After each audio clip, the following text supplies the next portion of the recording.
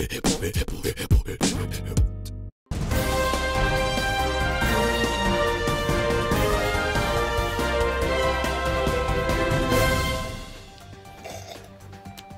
this tea? No? It's water. Okay.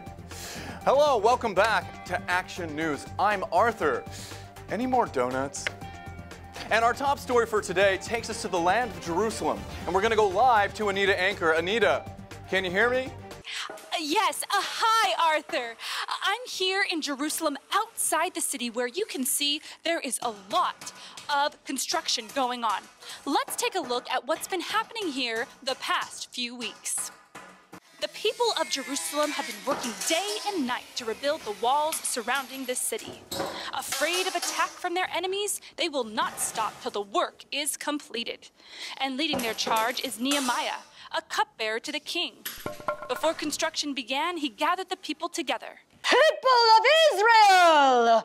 You see the trouble we're in! Jerusalem lies in ruins with its gates burned!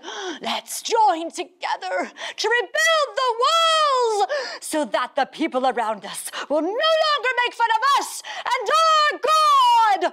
Huzzah! Huzzah! And the people took to that charge. Yeah, when he said all that, we were also encouraged that we all said together, let us rise up and build.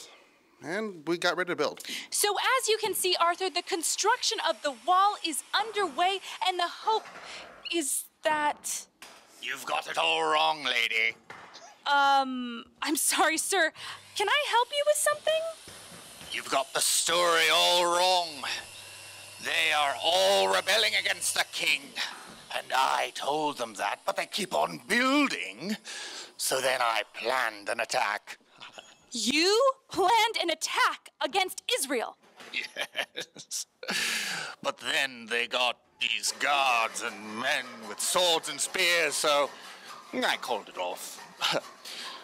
When they build, half the people work on the walls while the other half guard with spears and shields and bows and arrows. So you're not going to attack? Why would I? With all their guards and swords, I'd never win. And their leader, Nehemiah, he's rebelling against the king and tricking him to do what he wants to do. You need to report on Elad. And what's your name, sir? Sanballat. Aren't you an enemy of Israel? So what if I am? I think you have it all wrong, Sanballat. Nehemiah isn't the one that's in charge. It's God. What? Nehemiah told me how he prayed to God for favor with the king, and God worked in the heart of the king to send him here to rebuild the walls of Jerusalem. God did this because Jerusalem is an important part of God's plan. Israel's God is behind all this? Oh no, I must go alert my people. Well, Arthur, there seems to be many things working against Nehemiah as he tries to rebuild the walls. But he and the people know God has called them to do it. They keep praying, working hard, behaving wisely, and relying on God for the outcome.